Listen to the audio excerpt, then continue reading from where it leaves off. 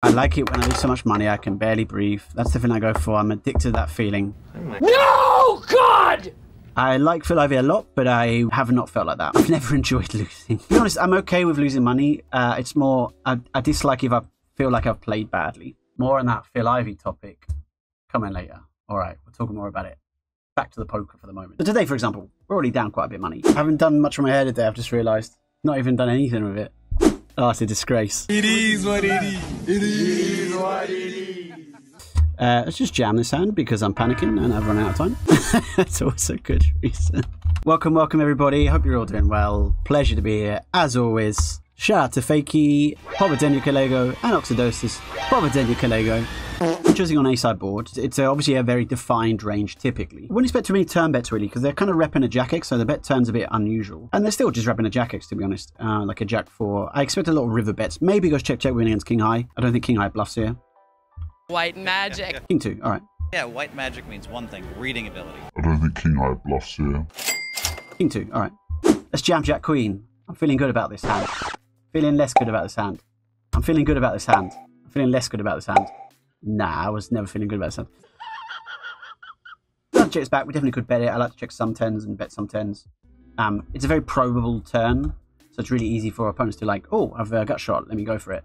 Oxy maybe is sensing is wise to avoid it. We'll go for a bet ourselves though. Definitely get some value from 6-8, 6-9, 5-8, 5-9, 5-4, 6-4, 7-4. We'll probably call turn bet. Could double check. It's an option. The check raise sucks a little bit. Folding is an option here as well now, because he's repping a way better hand than us, and we have a terrible blocker. We don't actually expect this to be a worse hand, and we have no outs against any value. So I'm going to fold. Could we check raised bluff there? For sure. I mean, we are bluff catching, but we just have better bluff catchers, right? And I mean, we are kind of uncapped, right? We have 2 pair, we have straights ourselves, we have Jack X, weaker Jack X, for example. I wouldn't fold Jack X if we had Jack 4, Jack 3, Jack 2, something like that. All right. Thank you for following Mr. Bust. Let's hope that's not going to be our name at the end of this stream. Huh? Certainly don't want to be Mr. Bust.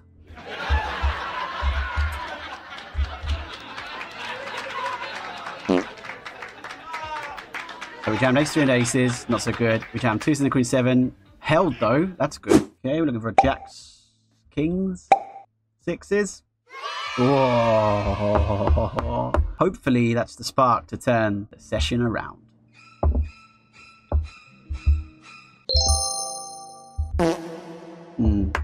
Any big hands. Any king. Jam 6-4, hoping for a fold. We did not get a fold, but we were alive and we hit and we win. Sanchez PB, Boasoche. We're gonna go for a bet because why not? Like, are you overlapping? Definitely, but like, how can they call it 2? I hope. 1 minute, 37 seconds later. He might sniff it out.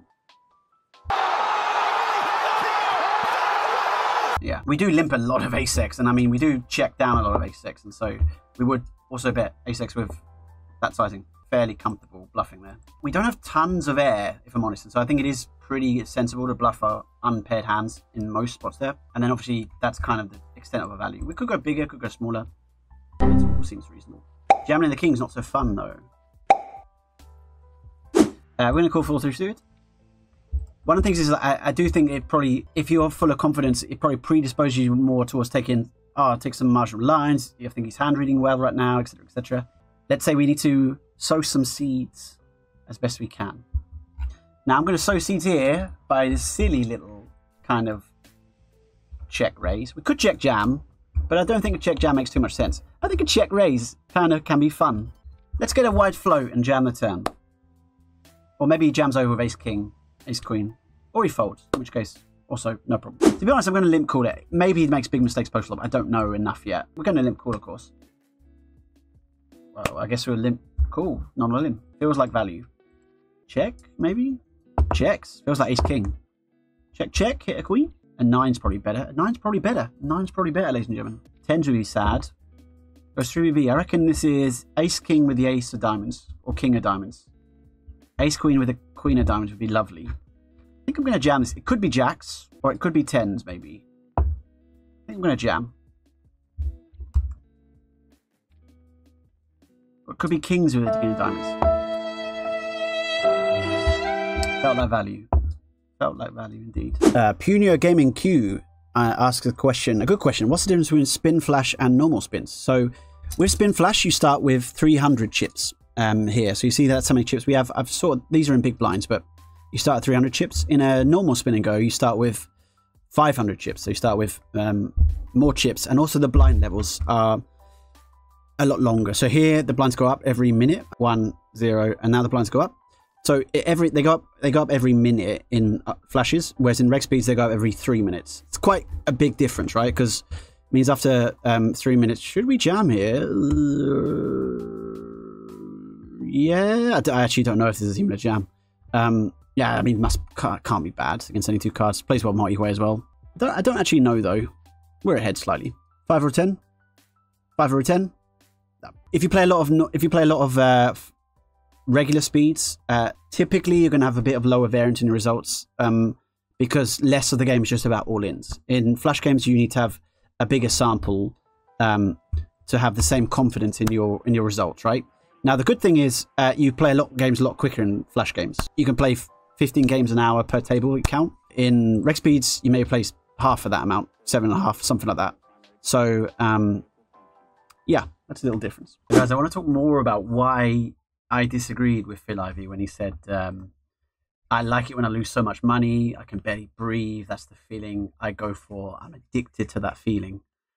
I think Phil Ivey is one of the greatest players that's ever lived in poker, if not the greatest. But I think, personally, I disagree with that. I think everybody has their own personal spectrum, their own relationship towards risk, and we should not, let's say, all aspire to a similar level of just feeling comfortable with such heavy losses when, of course, everybody's situation is pretty different. I think Phil's probably better placed to lose hundreds, thousands, tens of thousands, if not hundreds of thousands, than many of us are playing $10 spins or something. So I personally think you can be a fantastic poker player and have a really, really successful career, let's say, not enjoying the feeling of liking it when you lose. And in fact, using that feeling of loss as actually an emotion to do better and to try and improve certain aspects of yourself and make you more competitive in the games. So that's one of the rare things which I disagree with Phil. But if Phil is watching, and I think Phil's a subscriber to this channel, we still love you, Phil. So if you'd like to come on and debate why you actually think you're correct, you're very welcome to. Thanks, mate.